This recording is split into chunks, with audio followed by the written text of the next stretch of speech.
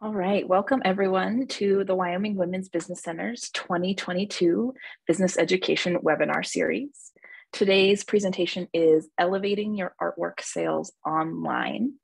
My name is Jessica Brower, and I'm the Marketing Director at the Wyoming Women's Business Center, and I'm going to be your speaker today.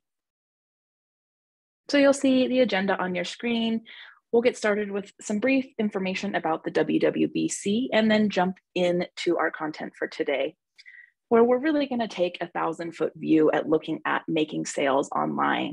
First, looking at the pros and cons of selling online, and then we'll talk a little bit about online platforms, your brand, and lastly, your strategy before diving into a Q&A section. So before we start, I do want to point out the Zoom control panel on the bottom of your screen. I want to call attention to both the Q&A and the chat function. If you have any comments or questions during the webinar today, I'd like you to use those. If you haven't yet, go ahead and feel free to introduce yourself in the chat. You'll see some of us have been doing that over there. I'd love to know where you're joining us from and what line of business you're working in. As you may have seen, this webinar is being recorded, and a link to access that recording via Zoom will be sent out to all registrants shortly after the live event today. So please feel free to share that link with your peers, your team, or any of your friends who you think would enjoy or benefit from today's content. If you're watching this webinar live, a survey will launch shortly after we close the presentation. It's just a 6-question survey. If you could, please complete this. It provides us and our funding partners with valuable information. And just as a reminder, all participants are muted just to minimize any background noise. So again, if you have any questions or comments during the presentation, go ahead and use the chat box or the questions panel. So let's go over some quick information about the WWBC in case you aren't familiar with us already. We are a nonprofit organization whose mission is to enable and empower Wyoming entrepreneurs with a special emphasis on women. And we do that through 5 distinct programs. The first is our business education webinars, which is what brought you here today. Our staff hosts these free 30-minute webinars each week.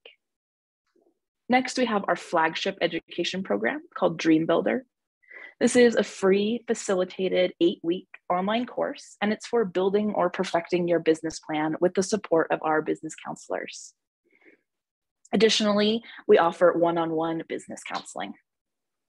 Next, we have our microloan program, which offers loans from $500 to $50,000 for businesses that have been denied from a traditional lending source. And lastly, we have the Artist Development Center that we run in conjunction with the Works of Wyoming store, which is located in downtown Laramie and online at worksofwyoming.com. And what I really want to get across to you is that we specialize in micro enterprises. So these are businesses that have less than 6 employees, and the majority are 1 or 2 person businesses. And most of these businesses were able to launch for under $35,000. So businesses like yoga studios and hairstylists, daycare providers, marketing consultants, photographers, cleaning service, these are all great examples of our clients. And those of you who are joining today as artists, I think it's very important to remember that not all entrepreneurs are artists, but all artists are entrepreneurs. So all of these resources that I've shared are here to support you and your work as well. So if you're not already a client of the WWBC and you'd like to be, it's quick and easy. You can sign up by going to wyomingwomen.org and clicking on that red Sign Up Now button. It's at the top of the page. And one last note before we get started, I would like to thank our presenting sponsor, the Wyoming Arts Council, for their contribution to the Wyoming Women's Business Center and Artist Development Program. It's with their support for Wyoming's artists that we're able to offer this free education resource for you. So we're going to go ahead and start with a quick poll. It's going to be a two-question poll. So this should launch on your screen. So go ahead and take a moment to answer the 2 questions. The first one is a simple yes or no. Are you currently selling your artwork online? And the second one asks, what are your current goals for your art sales? So just select whatever resonates most. Maybe you're wanting to launch your online store and begin to sell online. You're not selling already. Or maybe you're already online and you want to increase those sales, or you just want to drive traffic to your store with your marketing and other places online. Or maybe you're just here to feel it out and learn if online sales are a good fit for your work or not. I'm going to give it just a couple more seconds. It looks like we have about 80% participation. Also, welcome to those of you who said hi in the chat. Jennifer, Jane, Maya.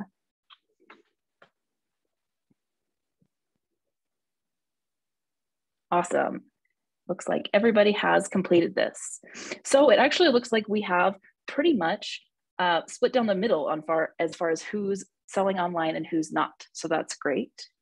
And then we have a little bit of everything as far as current goals go, which is great to see.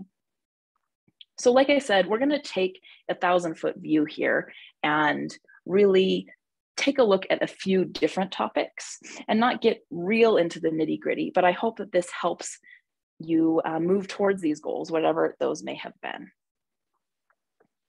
So to kick things off, here's just a quick overview of some pros and cons to selling your artwork online, which maybe is helpful to those of you who are still on the fence on what you want to do.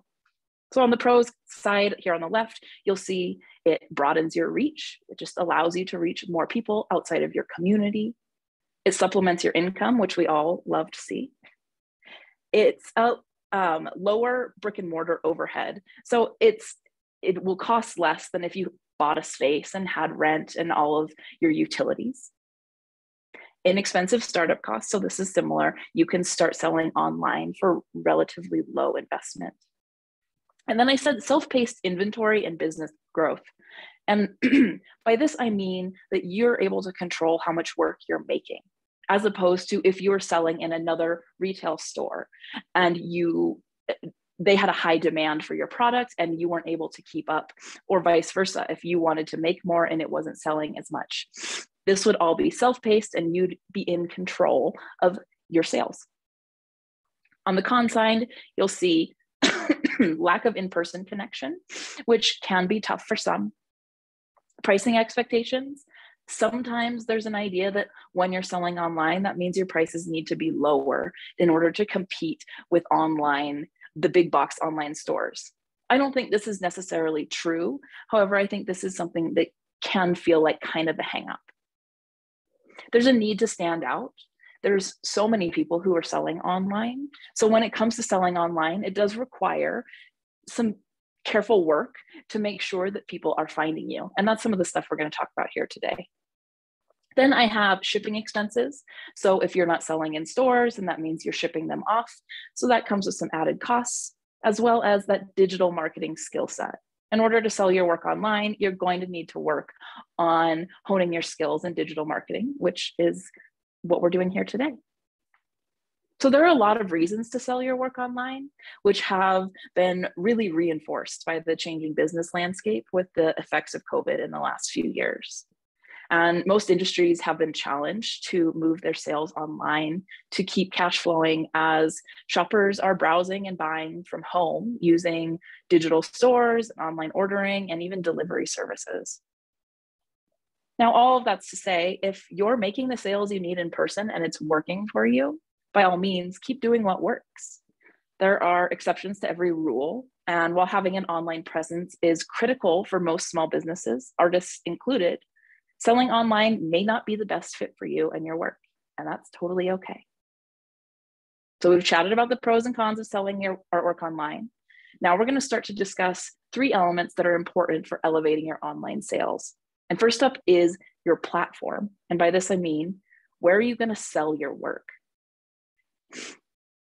So when you consider your platform of choice, some things to explore are, what are you actually selling? Is it original works, or are you selling prints? Maybe it's jewelry or sculpture, or maybe it's music or written works. So this is going to be the largest determinant of what kind of platform you decide to use, because many of them are tailored for different kinds of work. Next is, what support do you need? Are you looking to DIY this website, or do you need some tools to assist you with things like shipping or connecting with your customers, or even some extra marketing support? What commission feels appropriate? There are endless platform options when it comes to selling your artwork, and their commission and fee rates will really vary based on the services they offer. So as you start to hone in on where you'd like to be as far as platforms go, you'll be able to explore these in more detail and see what feels like it fits your budget and goals. And lastly, what kind of investment would you like to make? Are you looking to build something with little investment? Or are you committed to building something that's more custom that you're going to use for many years to come and you're ready to spend some money on that? So now we're going to start to look at 4 different kinds of online platforms that are available to you. And like I said, there are endless options. However, I've pulled together what I think are probably the 4 most common, and I've included a popular example from each one. So first is online art galleries. These platforms are focused on collectors of fine art and original works. So imagine the experience of being in your favorite in-person art gallery, but this is online. So you can expect to find gallery collections of works that are curated around themes and styles and specific artists. Now, showing your work on these online galleries and marketplaces allows you to expand your reach and search for potential buyers. The best online galleries, ideally, they're putting your work in front of a large demographic that's actively looking to buy art and to buy original art. And people are buying art online. In an online art trade report from 2020, this shows that online art market sales reached an estimated 4.64 billion with a B in 2019. And it's estimated that with the pandemic, these numbers have grown even larger. So as is true for most platforms, you're going to find a commission percentage goes to the host site and the remainder of the sale price goes to the artist. Next is artist marketplaces. So these online marketplaces are ideal for dipping your toes in the water of selling art online, especially less expensive pieces. So one of the most common platforms, which I imagine you've likely heard of, is Etsy. Now this platform hosts a large variety of work, including customizable or commission options as well. Again, commission fees are here, but they're minimal, and you can still build a direct relationship with the people who are buying your art. Prints, crafts, and smaller original artworks can do well on marketplace sites, and they can be a really good stepping stone to selling your work at an online gallery once you've built up that audience using their platform. So many artists start off by selling their work on a platform like Etsy as a way to get familiar, start to build an audience before launching their own online store. And an added benefit from a platform that's as popular as Etsy is that there are many, many, many artists of different mediums selling work there. And so this means there are great resources for best practices and community building among artists and makers, which is just as valuable as making sales when it comes to operating a thriving small business and learning to take that online. Next is print-on-demand websites, like what is pictured is Society6. So print-on-demand websites are an increasingly popular outlet for artists and designers to sell their work online. What's especially appealing about print-on-demand is that once you've uploaded a high-quality image of your artwork, the print-on-demand site takes care of everything else from there. So that image will then be printed on anything from art prints to phone cases, t-shirts, pillows, there's many options. So the perks here are that all the work that goes into sourcing materials, printing, and shipping are handled by this platform. Of course, this is only going to be an option for artists that are creating work that's digital or can be photographed flat. And just like other platforms, artists receive a percentage of the sale, and the host site takes what will look like a much larger percentage because they're covering all of those costs in printing and sourcing and shipping. Now, lastly is the option of building your own online store and website. And there are many resources for building websites at a variety of price points, all with different features that work well for different kinds of artists. Big Cartel is a website hosting option that's run by artists and was built for artists. They've been building stores for creatives for nearly a decade. And so they've really figured a few things out about selling art online. And similarly is Shopify, which is pictured on the screen. Now, the great thing about these platforms is that they don't require you to code your own website. So their design features are really user-friendly, and the support in customizing your unique website is quite robust. Now, the perks of doing it yourself are that it is entirely yours, which means you have much more freedom when it comes to design. It also means that those commission fees aren't going to be an issue. Now, typically there is a standard fee for hosting on these platforms, which can be charged monthly or annually, as is true for any website. Of course, with this freedom and customizing option comes a steeper learning curve and the investment of your time and energy in building that website that works for you. So we've chatted about the wide variety of options that are available for hosting your online sales, and we have only skimmed the surface. So I highly suggest taking some time to explore which style of website feels like a great fit, knowing your work, and seeing all the platforms out there that are available. So next, I want to talk briefly about your brand. And by your brand, I mean, what is the consistent image and experience that you're presenting? Branding is an important piece of any small business. However, it goes well beyond a logo that's printed on a t-shirt or a coffee mug or a business card. So in its simplest form, your brand is your business identity. So for you as an artist, this brand identity could run very parallel to your individual identity and who you are in your community. However, that doesn't mean that this is an element of business that you should just skip over or that does not apply to you. So if you find yourself questioning, what's the point? Do I really need a brand? Here are 4 really important reasons. First off, your brand identifies your identity. It discerns you from your competitors and others in your field. This identity is important to signal to your customers who you are and what you're offering. Next, it's going to communicate your value. Your brand helps establish what sets you apart. So perhaps that's your philosophy or your style or your price point. For all of you, there is a unique value about your work, and your brand helps establish this in the mind of your customers. Now, this brand also helps you reach your ideal market, so the customers who are the best fit for your work. It communicates to them that you're a compatible match. And lastly, it creates consistency, which is an incredibly important element for all of the other 3 points. Consistency is the way you present your business, and it's what solidifies that unique value to your customers. It allows your community to become familiar with your work and to understand how it fits into their life, how it makes them feel, why they want it there.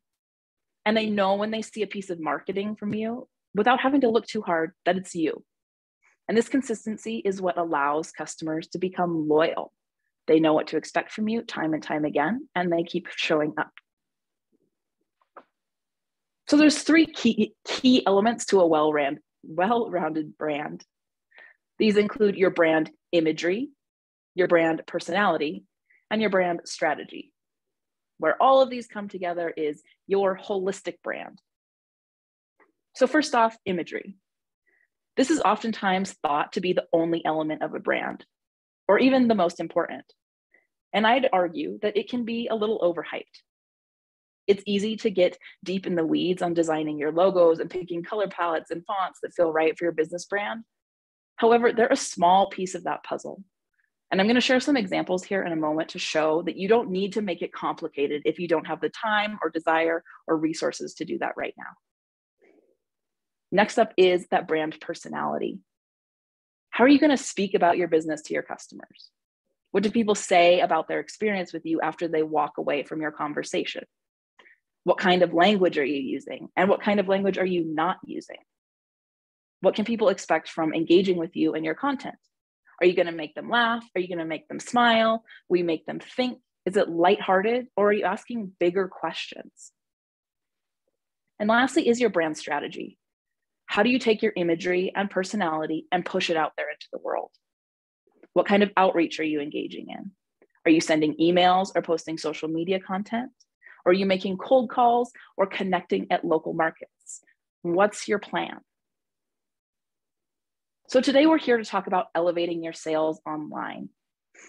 And your brand identity comes into great use online, whether you're on your website or social media or crafting email messaging. And like I said, I wanted to share with you a few examples of how a brand can look online. So here's some local examples that are just from here in Laramie that I'm familiar with. All I did was include screenshots from their Facebook pages, just to show you that you can have a brand identity with and without logos and heavily designed materials. There isn't a right or wrong approach. And what I really want to get across to you is that you can polish your brand identity without making a huge investment. And you don't even need a logo if you don't want one. So on the top left is Relative Theatrics, which is a local theater company. You can see they have a logo and a design kit, which includes colors and fonts that are consistent through all their materials. You'll find this imagery across all of their marketing, the swag they sell at their shows, their programs, their fundraising events, and anywhere they're mentioned. So when you see this imagery, you know who it's from. Now, this is just an example. Below that is Jennifer Power Art and Design, who I saw was here. So hi, Jennifer. Jennifer is a graphic designer and artist who sells her watercolor and clay work. You can see she has a logo, and she also includes some photos of her watercolor work. So using photos of your artwork is a really great way to brand yourself with the work you've already made. So Jen often paints these florals in this color palette, and you can see it matches her logos. And including these images of her work, it allows us to start to identify Jennifer with this style of work. On the top right, we have Nancy Marlett, who included an image of her work with a photo of herself. So this is a great example of having a brand without any logos or graphic elements. Her customers will connect to the image of her, as well as the style of her work, which she's leading with right here on her Facebook page. Lastly, I included 10 Cent Stranger, which is a great example of having an identity made up of many people, which is going to be quite common for musicians or anyone doing collaborative work. Again, they don't use a logo. Rather, they have an image of their newest album and a photo that includes all of their faces. This allows their audience to see the humans who they engage with at their shows or by listening to their music, as well as the imagery, which is likely going to be consistent throughout all of their marketing as they sell their newest album, whether that's online, on social media, or in person. If we were to dig deeper into all of these artists' content, there would be no doubt that all 4 artists have a visual brand and a brand personality. And again, not one is right or wrong. A brand is as unique as your work. So we've only begun to touch on branding, and this is a topic that could be discussed at length. But I hope after this brief discussion, you're recognizing that having a brand is important, and it also doesn't need to be incredibly burdensome. Likely, you all already have the foundational pieces of your brand. So once you establish where you'd like to sell your work online, and you know how you want to present yourself and your work online, now you can start building your strategy so you can start to make those sales online. How will you market yourself? How will you actually lead folks to make those purchases from that online store? So the way you're going to get to those sales is through thoughtful marketing and sales. And what does that mean? In its simplest terms, marketing is building awareness of your brand to potential customers, telling people that you're there. And sales is turning that viewership into a profit by converting those potential customers into actual ones. So that's by getting your customers to make a purchase. Marketing and sales are 2 sides of the same coin, and both are incredibly important parts of elevating your sales online. This funnel graphic you see on the screen is a representation of moving your customer from awareness of your work to the point of action where they buy from you. So sometimes you'll hear this referred to as a sales funnel or lead generation. At the top, they become aware of you and what you do. Then they express interest in learning more, and they start to engage more with your work. Next, they come to the decision-making phase before hopefully taking action and making a purchase, whether that's buying a piece, attending a show, or even just opting to sign up for your email newsletter or to follow along with you on social media. So I want to first draw attention to the top 3 phases of this funnel: awareness, interest, and decision. All 3 of these processes can be supported by your marketing strategy. That strategy is going to look different for every business, but it could include email marketing, any social media marketing on any platform. It can also include in-person connections you make, whether they're at a store or a show, or even just having coffee with a small group or a friend. Additionally, it could include partnerships you make with other organizations or artists in your community, and events you attend, like markets or conferences or any gathering in the public. Now, ideally, all of these avenues for connection to your customers lead to your website, wherever you've opted to host your sales. If you post on social media, include your website in your caption. If you meet someone new at a conference, send them to your website. If you're sending an email update, include a button that links to your website. Your website is where your sales are hosted, and your audience needs to be sent there in order to make a purchase or learn they can make a purchase here. I can guarantee you that the #1 way to elevate your sales online is to send people online to see what you're selling. So there's this all too common fallacy, which perhaps you remember from The Field of Dreams, where Kevin Costner received this message while wandering a cornfield to build a baseball field after hearing, if you build it, he will come. And in return, these baseball players arrive. Unfortunately, this isn't the case, especially when it comes to your online store or any kind of marketing. You can build it, and you can build a beautiful site, and perhaps you already have, and it will sit totally unused until you market it and tell people about it.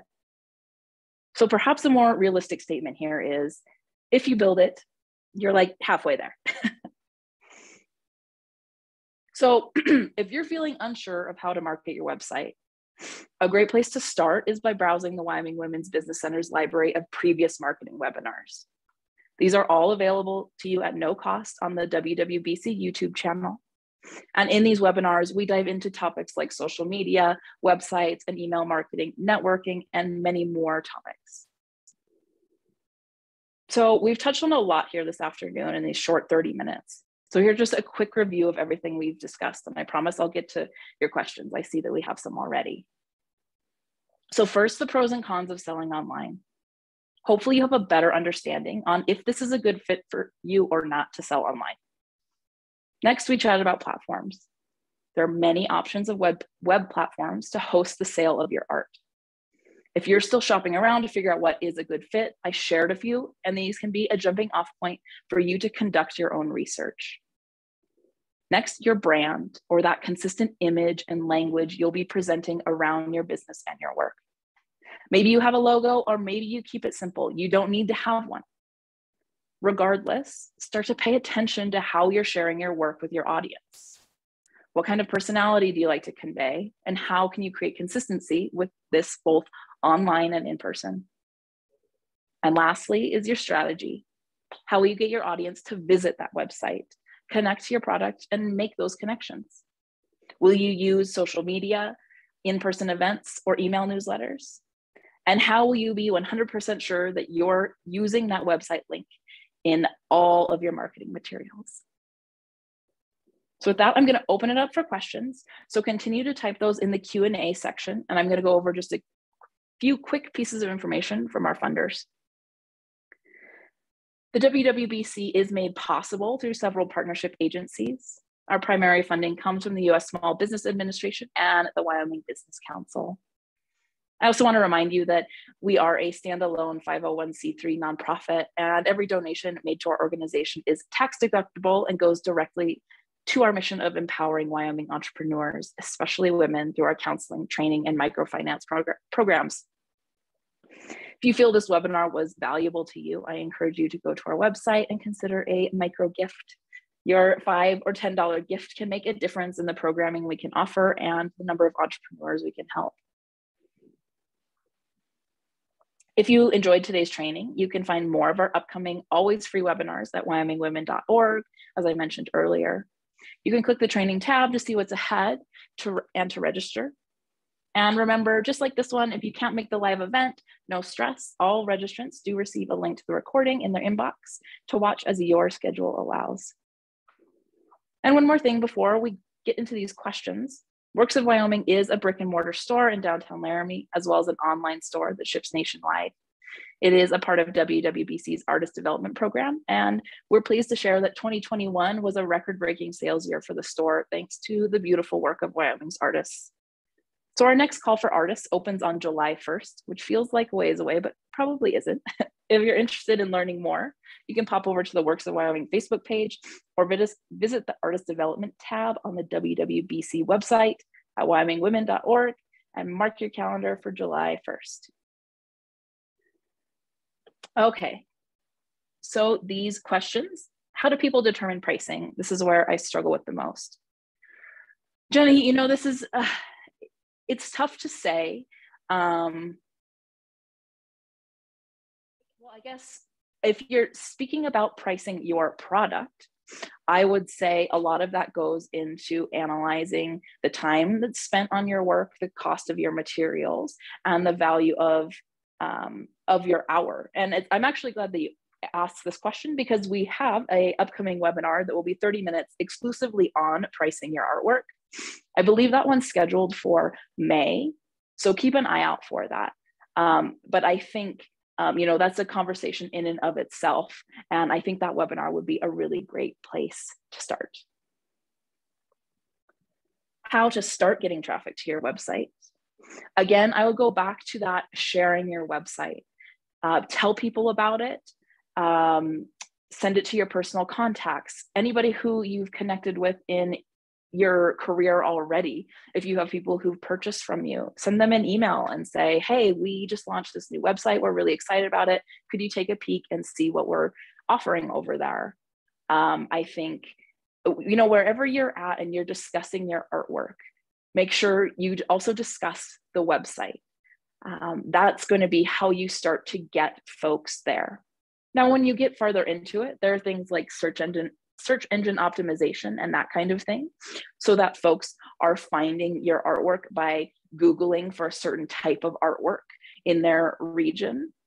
And so I think there's work to be done there too. But if you're first launching your website, my biggest suggestion is to talk about it wherever you can. Send emails, send texts, have phone calls. When you have coffee with friends, ask if they'll pop over and check it out, and just get some more eyes on it. And lastly, have you seen artists having much success with print-on-demand platforms? You know, I don't know any artists personally who have used these platforms. I know they're really common platforms, and I know many people who shop on these. And so I think it's tough to say. I think it takes a certain kind of artist who's creating a certain kind of work that is going to work well here, particularly graphic artists. So I wish I could give you a better answer than that. But in my experience, I'm unsure of anyone I know who is who's actively trying to sell on these platforms. But my suggestion would be maybe to pop around and see if you find a platform you like, and maybe you could connect with artists there to see if they have forums or any kind of support for artists who host, like Etsy does. That could be a really great question, or a really great place to go with these questions. Well, thank you all so much for joining. I know we went just a little bit over here, so I appreciate you sticking with me. As I said, when we close the webinar today, a survey will pop up on your screen. It's a quick 6-question survey, and I ask that you stay online and complete it. We do read all of these, and it really helps us plan our offerings. So thanks again for attending on what could have been your lunch hour. I really look forward to seeing you all again soon.